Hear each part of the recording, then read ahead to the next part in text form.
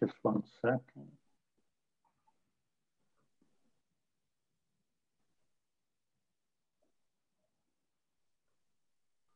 Paul, can you just confirm that you can see my slides okay?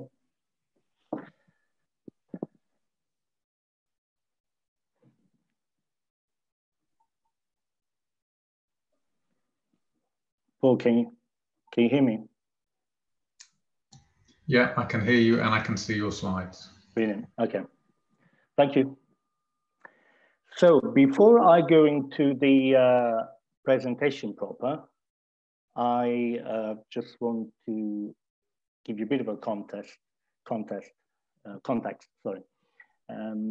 So first of all, I've got a vested interest in this topic because I been living with a chronic condition, namely HIV, for the last 22 years. And secondly, when I came across Stoicism about 5 years ago, the thing that blew my mind, to begin with, was this idea of illness as a dispreferred, indifferent. And this idea that for the Stoics, illness is just an indifferent, a dispreferred indifferent. It's a bit of a technical term, but it basically means that it doesn't matter that much. What really matters for the Stoics is virtue, being a good person, being the best you can be. And for me, this idea, coming from Italy, where we've got this expression, I don't know whether it's used elsewhere, but in Italy, when somebody's going through a difficult patch, you would try and cheer them up by saying, it's okay, as long as you're healthy, you're fine. And so that really gives you the idea that, according to this saying, that health is the best you can have. And so the corollary to that is that, if you're sick or you're ill or you've got a chronic condition, obviously, it's not very good. And here Stoicism was telling me that illness was an indifferent, and that what mattered was, trying to pursue virtue.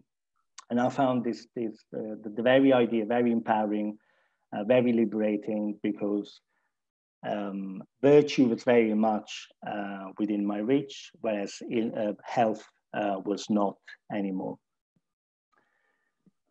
So this is the context that I wanted to give you before I give you a quick overview of the presentation. So I would like to start with what I call it, almost ironically and certainly controversially, a philosophy of resilience. A lot of people think that, especially people who don't know much about Stoicism, that Stoicism is all about, being resilient, being strong and in the face of adversities. Whereas we know that Stoicism is a lot more than that. And this is why I wanted to end the presentation with what I call the philosophy of love, because Stoicism is also a philosophy of love. There's a big sort of element in Stoicism which points to the pro-social nature of human beings. So I would like to stress that. Also because I think it can be counterproductive if you're in a difficult situation like a chronic condition and you fixate too much on it and you become too inward looking rather than be more outward looking, looking also at the way that you can be a benefit to your community and to the society at large. We're obviously going to talk about illness as an indifferent, as the main topic. I should have said that more or less, but there's, a lot of the quotes can be applicable also if you find yourself, if you have experienced, a major sort of crisis in your life. It doesn't have to be an illness. So this, this whole thing applies, except obviously we're going to talk about illness and death and as an indifferent, and shortness of life as an indifferent. Death and shortness of life are two topics which are very much relevant for somebody who lives with a chronic condition. And the reason being that I find that if you're living with a chronic condition, you got a heightened sense of your mortality and this idea that life is transient. And finally, before ending with the philosophy of love, we're going to talk about post-traumatic growth, which is a beautiful concept, which kind of diverts the attention from the crisis, from the trauma, from this difficult situation that you're experiencing, to what comes after, which is generally sort of a rebirth, a possibility to grow, personal growth. What popularly we would refer to as the silver lining. Okay, so you may be familiar with this quote. It's a very famous by Epictetus that says, "People are not upset by things, but by the judgment they have about things."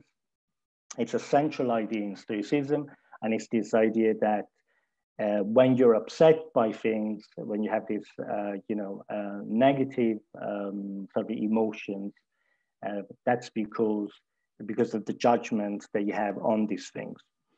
The Stoics believe very much that there's a difference between things that we can control and things we can't control. And they thought that it's not the external circumstances that matter, like, for example, an illness, or the fact that you're poor, or some other problems that you may be experiencing, but the way that you, but the way that you respond to these circumstances, and the judgment that we have about these. This is another famous quote by Marcus Aurelius in the Meditations. So he says, "This is not a misfortune, but to bear it nobly is good fortune."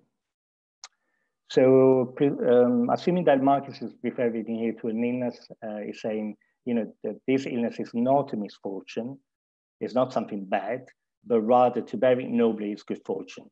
Rather, the way that you respond to it, whether you're able to respond to it with, a great spirit of resilience, with patience, with dignity, that's what really matters, not the circumstances per se. Again, the locus of control is internal, not external. What matters is how you view things and how you behave, but not the external things themselves. This is from Seneca, another famous, I should say, for those of you who don't know, Marcus Aurelius is a Roman emperor, and he wrote the Meditations, which is a diary. And this is Seneca, another famous Stoic. He was the advisor to Nero. He's also a playwright. He wrote loads of beautiful letters, which I recommend, and also some essays. This is one. It's called Of Anger. And Of Anger specifically shows what a fine psychologist the Stoics were. So I highly recommend it you to read the Of Anger. Seneca says here, suppose that the thing, and he refers to the thing that angers you, things that makes you mad, is a disease or a misfortune. It will take less effect upon you if you bear it quietly. What Seneca is saying here is it's going to be no use if you get mad at this condition of yours and you say stuff like, I can't bear it, this is too much, why me? But rather, if you bear it quietly, and if you try and minimize it in a way, that's going to be helpful. This is very much reminds me of the what's called the metaphor of the two arrows. I don't know whether you're familiar with it. I think it's a Buddhist thing. And so the idea is that when you have physical disease or pain, that would be the first arrow.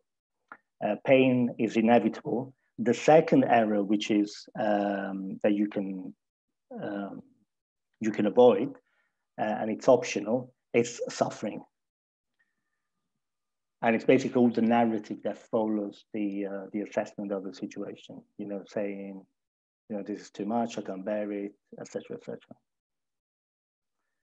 So this quote is quite long, so I'm not going to read it, but I would like to highlight 3 different points. One is kind of the same concept. As Seneca on the healing power of the mind says, pain is light if opinion has added nothing to it. So the Stoics are very much fond of just trying to assess a situation in the light called the reason, as it were, without adding a valid judgment on top of it. So say you got a pain, you know, you realize, you make the assessment, you got this pain. If you then add a value judgment like, you know, this is too much, when is this gonna end, why me, then you may make it worse. He also says, it is nothing, a trifling matter at most, keep a stout heart and you will soon cease. Again, it's this idea that you can try and minimize it and play down the importance of this thing. This incidentally reminds us of that mantra by Epictetus. Epictetus used to say to his students, say to your false impressions or to everything that's not under your control, this is nothing to me. So there's an echo of Epictetus there. Finally, a man is as wretched as he has convinced himself that he is. Again, this idea that it's very much, it's about the power of the mind. You know, the letter itself is called On the Healing Power of the Mind. And it's this idea that you can help yourself by framing things in the right way. There's another quote by Marcus Aurelius that says, life is what your thoughts make it.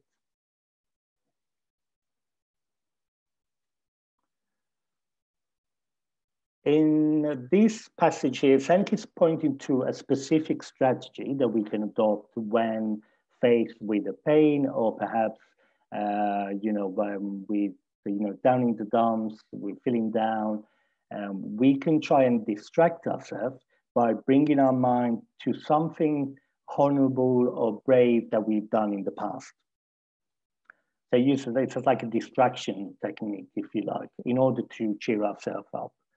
And I remember that my mom used to say when she was suffering from cancer the last few years of her life, and she used to say to me that the times when she wasn't aware of the pain was when she got distracted because she was, doing something. She was involved in some sort of activity.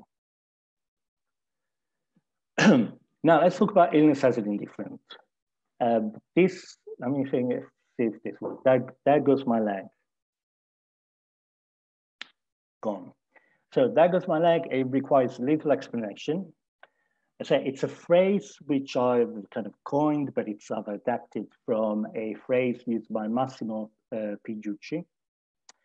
He wrote an article where he came up with a series of short sentences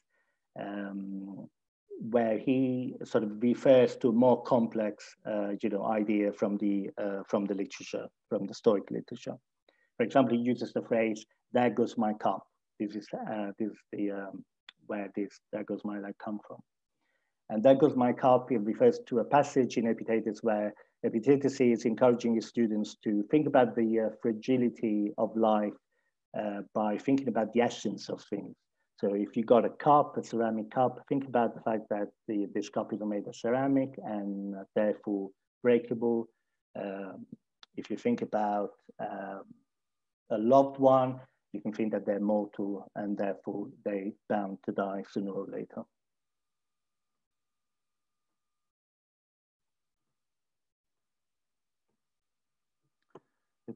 Okay, so the next quote is from the Discourses, this time, Epictetus. And it's a passage that's got some sort of, I find some Buddhist overtones. So Epictetus is saying here that we should try and detach ourselves from the thing that we love in a way. from the thing that we possess, like it could be a dog or a horse or a piece of land, but even our own body or our own body parts. That's how radical this is. And even people that you're related to and then you love. And only by creating this detachment, then you're not going to be so much in pain when it comes to be torn away from you, when you're basically, when it's time to say goodbye to them.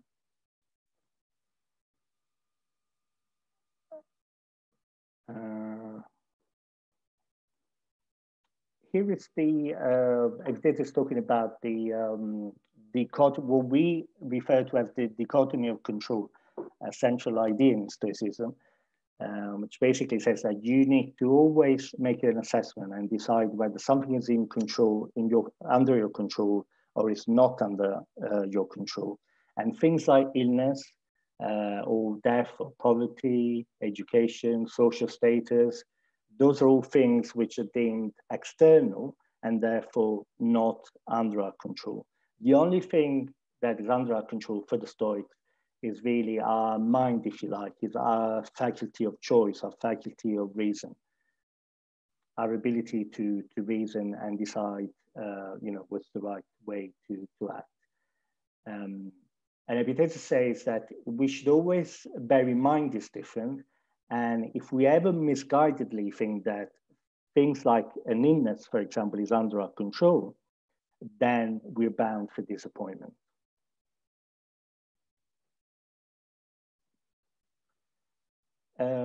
Kind of the same idea here.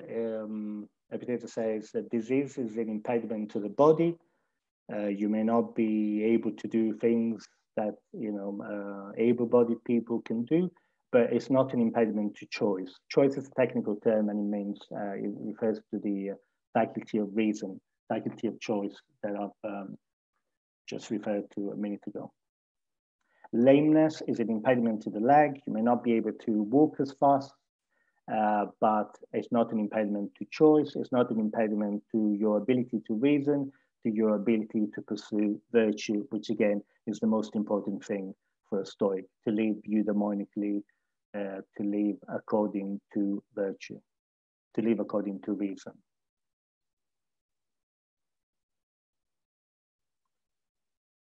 I'm aware that I'm using technical terms every now and again, but hopefully in the Q&A, if something is not clear, you can ask me.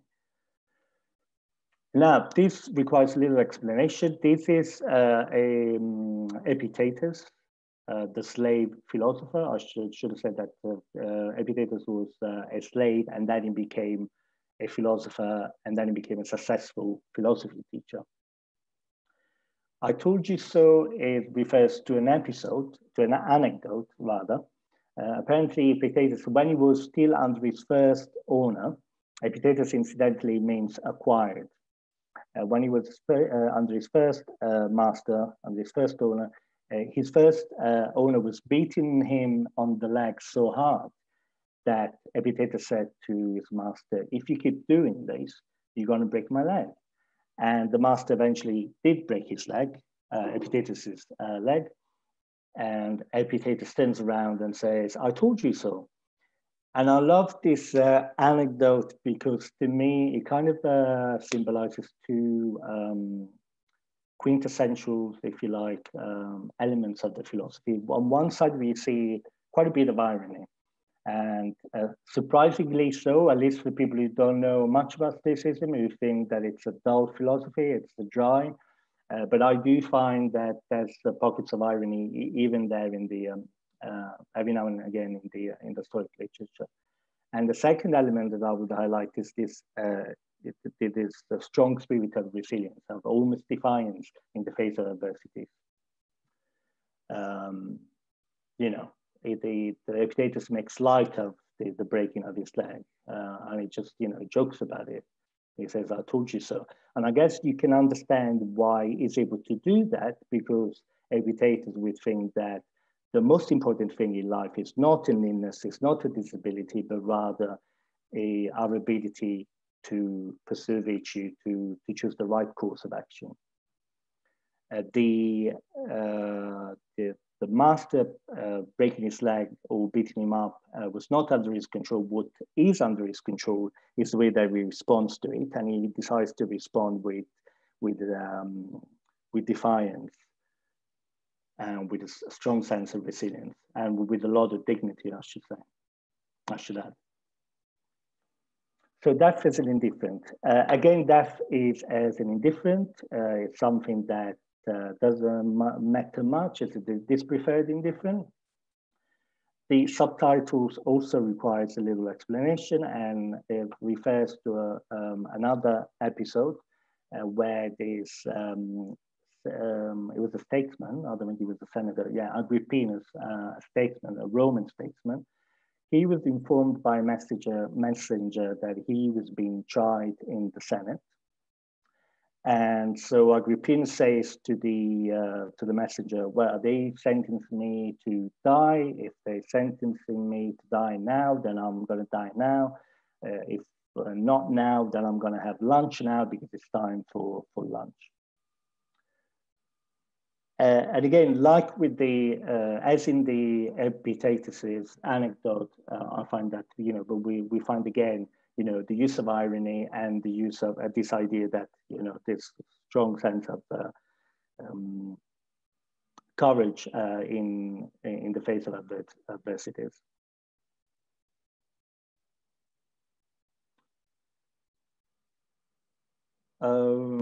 Yeah, again, we're in the territory of the dichotomy of control here. Epictetus says that, there's no way that you can escape death because death is inevitable. So that's beyond your control. But what you can do, what is under your control, is how you respond to death and whether you're able to assuage your fear of death.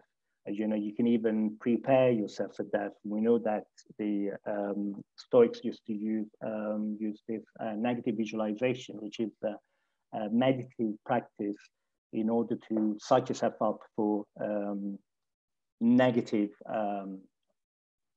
occurrences in the future.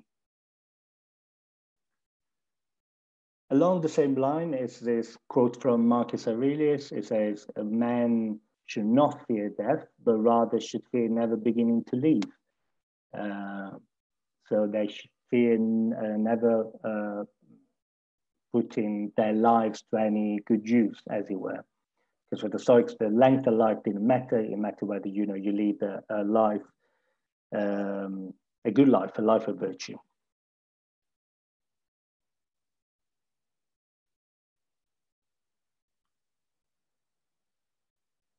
I find that at least the last sentence here, again, there's a touch of irony there. And so Seneca is saying in one of his letters called On Despising Death, presumably he's talking to Lucilius or somebody else, I can't remember. He's saying, well, you shouldn't be afraid that you're going to die. If anything, you should be afraid that, if anything, ponder for a second that if you die, you will cease to run the risk of getting imprisoned. You will cease to run the risk of getting sick. You will cease to run the risk of death, obviously. Shortness of life, again, for the Stoics, is that, whether you live a long life or a short life, it doesn't matter. It matters whether you make good use of it. Kissing immortal refers to that passage I quoted, I referred to earlier, rather, and here you can find it in its entirety. So this idea that whenever we got something that we love, we should remind ourselves of the essence of this thing. So if it's a china, to remind ourselves that it's breakable. If it's a loved one, to remind ourselves that they're mortal and hence they could die. And he ends by saying, then you won't be so distraught if they're taken from you. Now, this is interesting. I just want to spend a couple of seconds on this last sentence because I've seen a lot of times on the internet that this is translated as, then you won't be distraught if they're taken from you.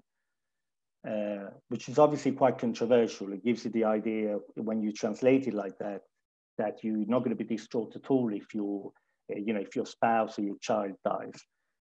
But this translation, which I have here, it's different and it makes a lot of sense to me. But I don't know where I got it from.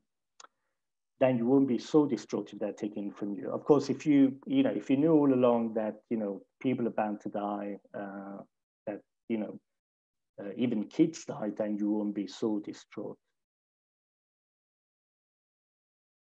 This is what I was referring to earlier. Seneca is saying here, like Marcus earlier, that sometimes people have lived a long life, but they have lived too little. So they had kind of an existence rather than a proper, they existed rather than living. And the second part of the quote is if you like, it's a negative visualization right there. It's quite radical at that, in the sense that Seneca is reminding himself that death can be literally around the corner. It can be literally a few hours away. So it's not visualizing yourself that you're going to die perhaps in 10 years' time, but rather visualizing that you may die just a few hours away. So he's saying, when you go out of the house, remind yourself that you may not come back again. When you go to sleep, remind yourself that you may not wake up again. Memento mori, it's a Latin phrase that means remember that you must die. And it's, again, this is the topic of this idea of the fragility of life, the transiency of life that was very dear to the Stoics.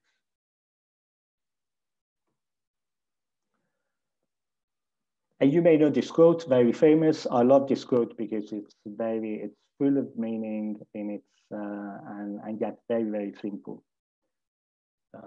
Sometimes in Stoicism we get lost with all the technical jargon,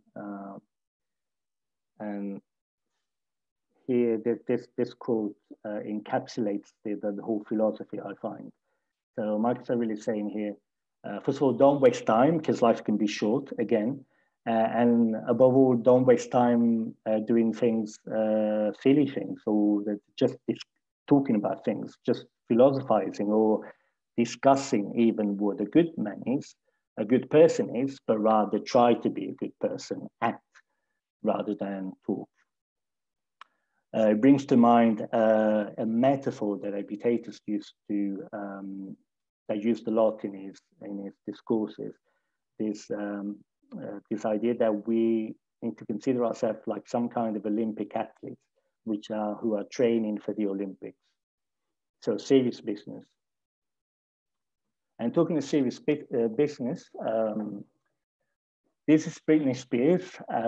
One day I was listening to a song by Britney Spears, and yes, I do like Britney. And the song is called "Do Something." Britney is on the disco floor. She's throwing a few moves, and this fella is gawking at her. And Britney Spears says in the song, why don't you do something? Well, why just stand there? Do something. And I thought that this lyrics immediately brought to mind is the famous quote by Marcus Aurelius, because I find that there was the same sort of call to action, same sort of urgency that we find in Marcus Aurelius. So I thought I would mix the sacred and the profane.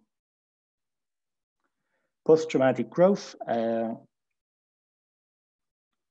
So the subtitle reads, "I made a prosperous voyage when I suffered shipwreck." And these words were apparently uttered by Zeno of Citium, who was the founder of Stoicism. But before becoming a philosophy teacher, Zeno was a wealthy merchant. And one day he got shipwrecked and he landed in Athens. So he lost all his possessions. He was literally destitute. He walked into a bookshop and started learning about philosophy. following different sort of schools of thought until he actually founded the Stoic school, and he became a famous philosophy teacher. And so this idea again that sometimes has a silver lining, and that you know, after we've gone through some major crisis, there's a new phase in our life where we can actually grow and something good happens. A concept that's beautifully expressed here by Musonius Rufus, who incidentally was Epictetus's philosophy teacher, because we humans acquire all good things by pain. I'm not going to read the rest of it. The concept is quite clear. It's the idea of no pain, no gain. Most of the time, a lot of the good stuff come from a period of pain and suffering. The same idea about post-traumatic growth is expressed here, is conveyed through a beautiful metaphor. And I should point to the fact that, you know, a lot of people like Stoicism, not only because of the, you know, the nice concepts, nice philosophical concepts, but also because of the literature. You get to appreciate and enjoy, you know, perhaps a nice turn of phrase or perhaps a nice metaphor, like is the case here with Seneca.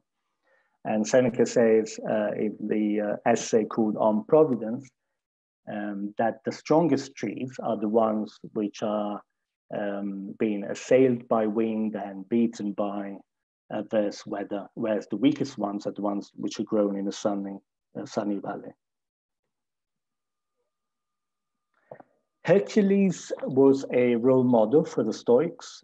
He was this epitome of resilience and strength.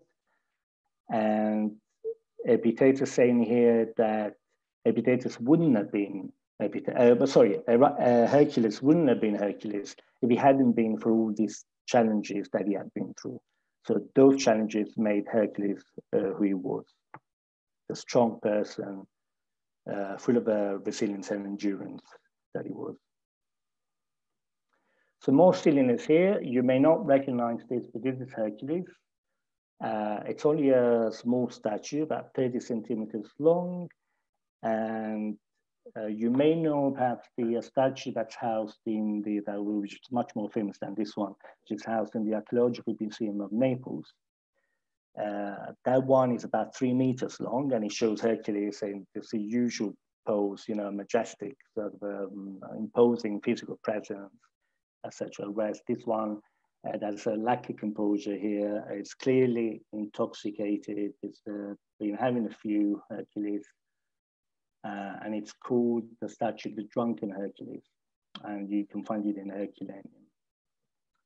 Why am I putting it here? Just purely because, you know, the Stoicism sets the bar quite high. It demands of us that a lot of discipline as well, that we should keep the eyes firmly on the prize, which is virtue. But I do find, personally, I don't know if you will agree that you know, every now and again you need to let your hair down. And I guess that's what Hercules was doing in between a challenge and the next. Now, this you can see the Greek phrase there, and the translation is next to it. It means only what is honorable is good, or in other words, virtue is the only good, which is a mantra for the Stoics. The most important thing in life is virtue, is the supreme good. And I find that the word kalon, Greek word kalon, very interesting and intriguing, because apparently it meant not only honorable, but also beautiful. So virtue is something that is honorable, but also beautiful, at least, you know, an internal beauty, if you like.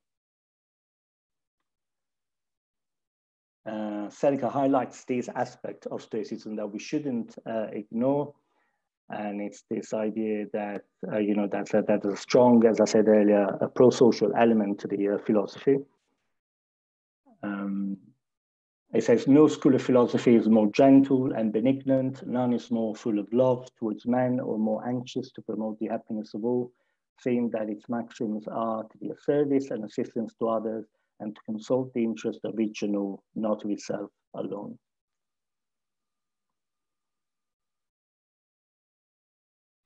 And hopefully you're still with me. This is the last quote. I'm going to read it all, also because I like it a lot, and I'm going to dedicate it to all the people who live with a chronic condition. So, do you think that you're doing nothing if you possess self-control in your illness? You will be showing that the disease can be overcome, or at any rate endured. There is, I assure you, a place of virtue, even upon a bed of sickness. It is not only the sword and the battle line that prove the soul alert and unconquered by fear. A man can display bravery even when wrapped in his bedclothes. You have something to do, wrestle bravely with disease. Oh, what ample matter were there for renown if we could have spectators of our sickness. Be your own spectator, seek your own applause. So this is it. May you all wrestle bravely with disease, and thank you very much for listening. And I'll put it in the chat box, but this is a couple of articles I wrote for the Modern Stoicism blog, and also a podcast I took part in, and it's all about the same topic of Stoicism and illness. And if you want to interact with me, that's my email address, and that's my Twitter, although I just basically started tweeting. But if you want to use my email, if you want to give me feedback on this presentation and let me know whether you think you found that there was something missing or there's any way that I can make it better, that I'd be highly appreciated. Thank you.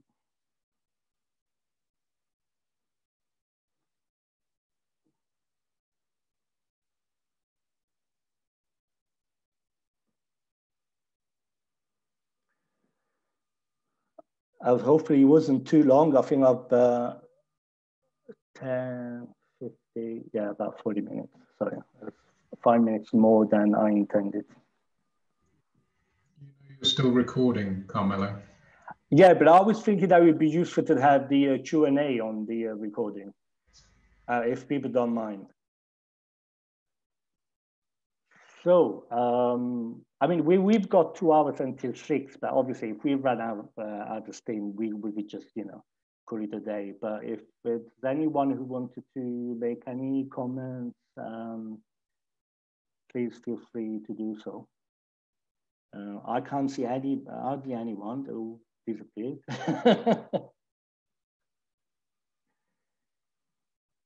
Terry?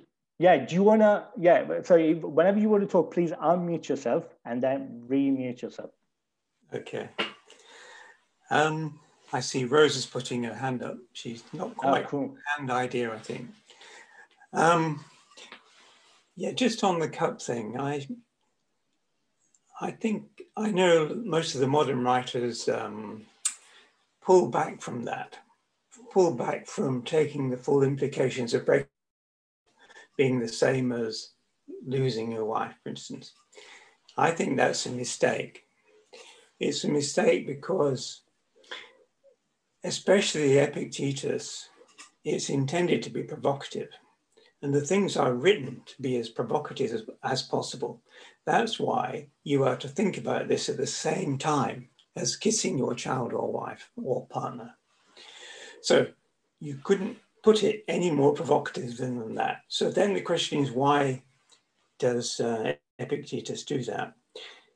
And I think when you take this on board, it causes you to do something differently that you wouldn't otherwise. So if you make it too easy for people, it's not going to change people's mind or deepen their thinking. So it seems to me that what happens when you eventually understand this thing, and I have to tell you, it took me a few goes from starting reading Epictetus to actually come to grips with this, because at first you want to reject it. So, but it causes you to have a different mental outlook. So it doesn't cause you to be more callous or indifferent. It causes you to do exactly the opposite. It causes you to cherish those things and people who are important to you while you can. So that's the thrust of it, and that's the purpose of it, it seems to me, to change your mental outlook. You're saying that it's almost a rhetorical technique that he uses. He wants to be that extreme because he's trying to provoke you into thinking something. I mean, I agree with you. Because as soon as you understand that your loved ones are perishable, by lack of a better word, then you know that your this time on earth can be limited, and then you try and make the most of it. So it's not, I don't find it callous, but there's some people who find it so. Just stop that. There's someone else who says things about completing each day, isn't there? Not letting things carry over from day to day, problems or fights or whatever that you have with people. And that's another sort of benefit of this. If you are thinking that you may not actually wake up the next morning, you don't want to have left loose ends behind. So I think that's the same, same kind of thing. And also because I think it's realistic, isn't it? It's a fact. I mean, that doesn't sort of knock on the door. It doesn't come whenever you want, but you can literally die tomorrow. You could die in your sleep, and then so why not contemplate that idea? Yeah, I think it's a beautiful technique. Thanks, Darren. Anyone else wanted to? Rosa had her hand up. Oh, sorry. Yeah. Thanks, Paul. Yes. I would like just because when you were reading the quotes on Seneca of anger, and that it says, suppose that whatever it angers you is a disease of a misfortune, it will take less effect upon you if you bear it quietly. I mean, the only thing that, when you read it, it came to mind that, to bear quietly, if you have a disease or an illness, is, to be angry is one thing, and to be quiet about this is another thing. I think in a sense, you can talk about it, about your feelings, and that can be very, very helpful without being angry. That is the thing.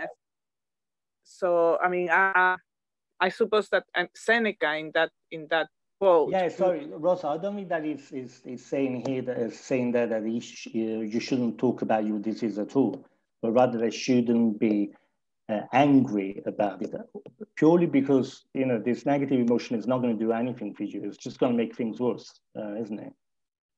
Yeah. Yes. So I think that in that sense, he's quite right in saying, to quiet any negative perception or any anger. Yeah. But yeah. So it just it came to mind because sometimes people may get very angry about any illness that they may suffer, and they will say, why me, and why me, and why me. And normally people will see things happening to others, but will never think about themselves suffering an illness. And then when people get an illness, they say, why me? Well, we are humans, and we suffer illnesses. So why not you, right? Yeah, that is my point. Why not you? You could ask yourself, why not me? Yeah. So yes, I think that anger, the only thing that it does is exacerbate or make things worse. Yeah. So I quite agree with him in putting anger off the scenario of being quiet about anger. But yes, I think it's good to talk about other feelings that the person may have. Yeah. I just wanted to make that note. Did you know that metaphor? I think it's Buddhist. I'm not too sure whether it's Buddhist actually. The two arrows, where the first arrow is the pain and the second arrow is the suffering, and the first arrow is inevitable because you kind of, but the suffering you can avoid it by not getting caught into the narrative of, you know, why me, and I can't bear this, and this is too much, when is this gonna end, etc., etc. Yes, I mean, it is all about perception and about how we perceive a certain event, or how we perceive anything in life. So yes, I mean, I agree completely with that. Yeah. Thanks, Rosa. Muchas gracias. Thank you. De nada. Fabio. Yes, thank you very much for your effort and presentation. Really, it's very nice. I think in agreement with the others, I mean, I think this presentation is not really shocking. The Stoic, like Aurelius' quotes are not really, I think, shocking. They are reality as it is. But I think we are always having this sense of entitlement that life owes us, that, you know, it's transferred from the parents. You know, we had it from the parents and then we transfer it to life, like life owes us something, which is basically a fiction. We create it in our minds and then we suffer because reality doesn't care about us, basically. And this is a call, anyway, to kind of wake up to the reality of what it is, as it is in real. It's not... yeah. Talking about, Fadi, I just want to stop you there, because I just want to add something to it. Talking about reality and fantasies, I do have the feeling, for example, that with my friends who are sort of healthy, they've got this perception somehow, I guess, that they're going to live forever. Whereas somebody who's, you know, has got a chronic condition is more aware that, you know, that you could, you know, die any moment, or their life can be shorter. So I just, yeah. Also denial. We don't want to face the reality as it is, isn't it? It's too hard and too harsh to bear sometimes. That really, you know, anything can happen to us any moment, and nothing's going to last. Everything is transient. All this loves and, you know, is passing. So, you know, the reality of is so hard that we try to create our own imaginary, more tolerable world. And then we shocked when it doesn't work like that. Or people sometimes put their heads in the sand, isn't it? I was, I remember when, what's his name? Boris Johnson said that phrase, I can't remember the exact words. I think he said, I must be even with you. You know, your loved, what was the word? The elderly people are gonna die. I follow a lot the Italian sort of, you know, news and stuff. And that phrase was, I found he was misinterpreted, you know. He came across for a lot of people as being callous, you know, he didn't care about the other people. For me, he was just making a realistic assessment of the situation. He said, we're gonna have a disease. This disease, unfortunately, maybe, you know, it's going to affect people who are immunocompromised and the elderly who've got comorbidities, et cetera, et cetera. And so I saw in that yet again, a rejection of the reality, you know, just like you're talking about, you know, this, you know. So. The whole media and society promotes this kind of thinking that, you know, we're entitled, we have rights, you know, life owes us, all that. You know, it makes money. It makes us slaves in the end, unfortunately. Thanks, Fadi. Paul. Yeah, hi. Thanks, Carmelo. I was just thinking to follow on from the conversation you're just having. A lot of the Stoic concepts led into CBT, cognitive behavioral therapy, where we might adjust the kind of phrases we have in our head about maybe illness or symptoms that we're suffering with. And I just wonder, there's sometimes, I don't know what your experience, Carmelo, is, but sometimes that doesn't work very well when you interface with the medical profession. So if you're in pain and you go and see your doctor and you say, well, it's nothing to me, you're not going to get any treatment for your pain. So you suddenly have to adjust your phrasing and all the cognitive training you might have done, it's inappropriate when you're in a medical context, because you actually have to give them the language that they're used to, in a way, to describe symptoms and pain. Oh yeah, no, I get what you're saying, but can I just say that going back to the Stoics, or I don't know, but actually it's Donald Robertson that coined this expression, objective representation. I don't know what it's called in the literature, or if there was a name at all. This idea that you make an assessment of the situation without adding onto it. So when you're with a medical professional, you can still say, you know, I got this. In fact, they try and get you to, you know, be quite precise about the nature of the pain, the duration, etc., etc. But what I was talking about is this adding a value judgment onto it and saying, you know, I can't bear this. This is too much.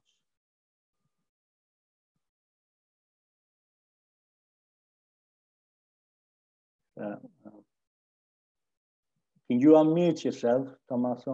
I could do that for you. Hang on. Yeah. Okay. Just a simple question. Changing the attitude, not the relation between myself and disease, but the disease of somebody that you love and you are beside too.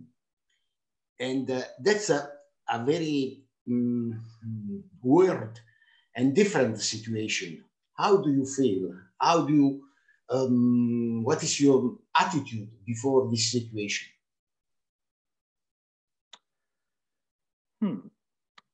I guess, you know about the dichotomy of control. That's such a useful concept for, you know, anything that you do in life.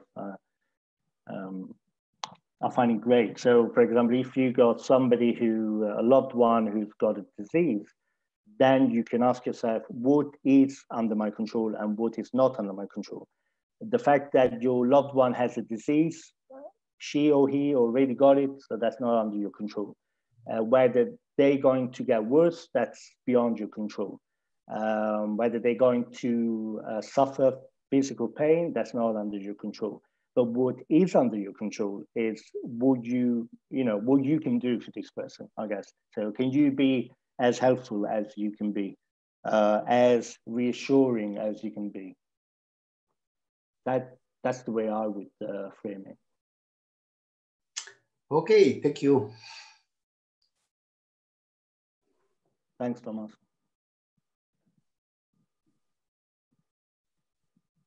Anyone else? I don't know who France is. I must have joined at a later stage.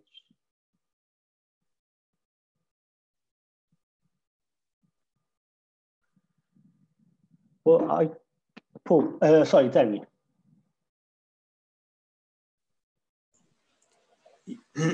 I don't think it's realized how radical this dichotomy of control thing is actually. Not about the things that are not under your control, but many people think that nothing is under their control at all. So that this is why we have things like microaggressions. So if you ask someone an innocent seeming question, for example, then you can be heavily criticized for that because you hadn't foreseen that the person would be upset or offended by it. So those kinds of people, which seems to, must be about 25% of the under 25s at the moment, in the universities in particular, are so fragile that nothing at all is under their control. So words, you have to be careful about every word that you say, unless, because it may have been added to the list of offensive words this week.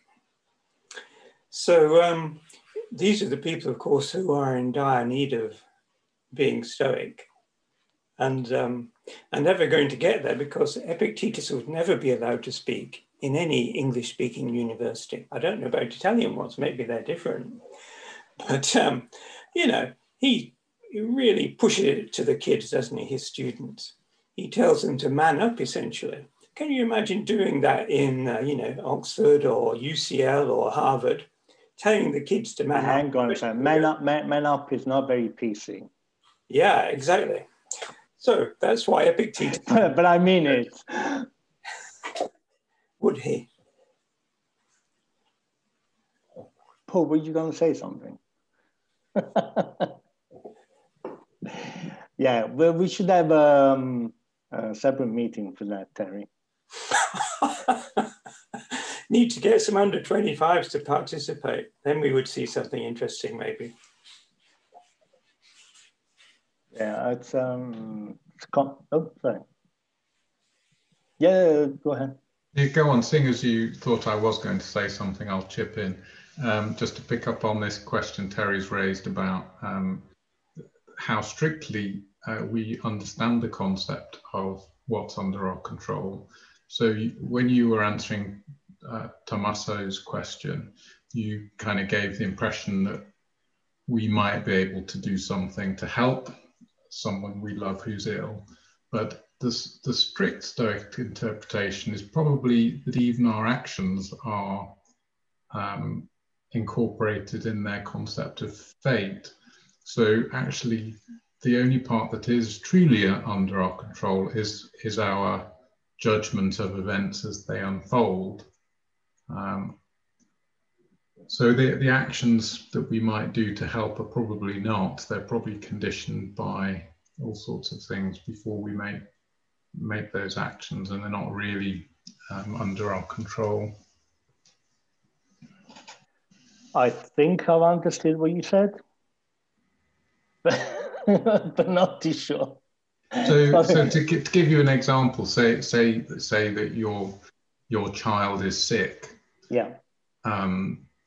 There might be some actions that you take, like calling the doctor regularly, taking their temperature, giving them nourishing food.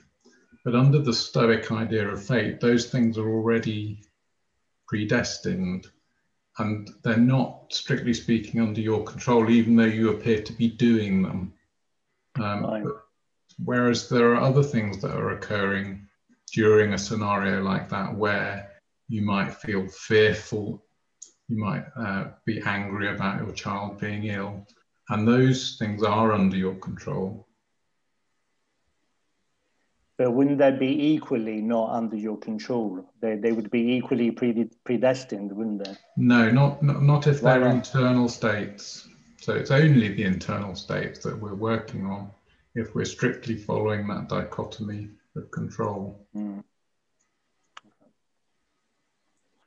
My brain is fuming a little bit, but but I get what you think, very. Yeah, I don't think that's right, actually. But every philosophy has the problem of determinism and freedom. The Stoics, not uniquely. So, and you know about the cylinder thing, Paul, that the bit that's under your control is it rolls down the hill if it's being pushed in the circular direction. It doesn't move at all if it's being pushed in the other direction. So that's how they dealt with it. But yeah, so the thing is, one has to be careful with this because it results in people saying, well, I don't actually need to bother doing anything because it's already predetermined. So why should I get up in the morning? You know? Yeah, can I stop you there? So what would you reply to that, Paul? That seems to me like an understandable objection. No, but that was called the lazy argument. Right. That the idea is if you're pursuing virtue, you wouldn't take that approach. So you're still aiming to help people, but the way that you help and the circumstances that allow you to help are only they're a mixture of things that you're doing that mix up with the circumstances, so they're not fully under your control. So in that dichotomy that we're talking about, the things that you really want to be working on are your inner state, whilst you carry on doing them, whilst you carry on trying to help your sick child.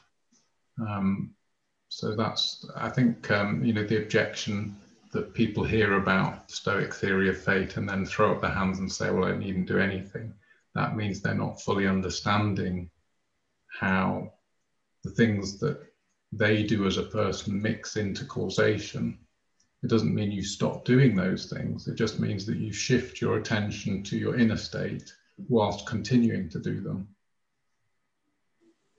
So you continue trying to feed your child, you continue taking their temperature, you continue looking for medical help, but your attention is focused on your inner state. Are you continuing to think about whether you're remaining virtuous, remaining calm under the circumstances, you know, acting wisely, being prudent? Those kinds of issues will be where most of your attention is, whilst you do all the other things just in a way naturally, you would naturally look after your child. Thank you.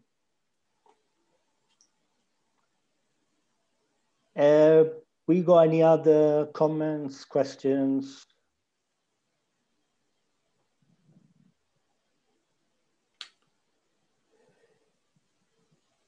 No? Well, I guess we can call it a day.